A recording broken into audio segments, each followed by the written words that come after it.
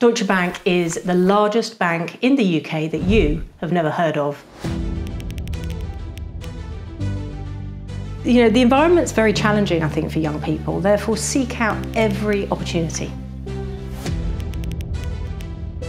Don't underestimate how long it's going to take to get up in the morning. And I always say, if you're not 5 minutes early, you're late. I think when anyone is starting a Saturday job and you're a teenager, the biggest thing is getting out of bed. That commitment piece is really important.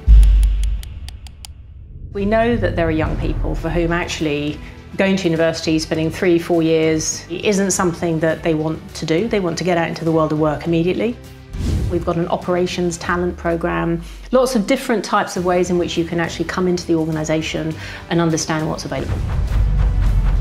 So go into a meeting looking for that curious conversation. Absolutely.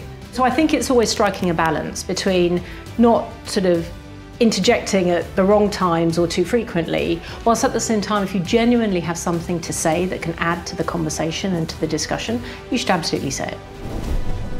So even though I've been at the bank for 25 years, I feel like I've had 5 different careers.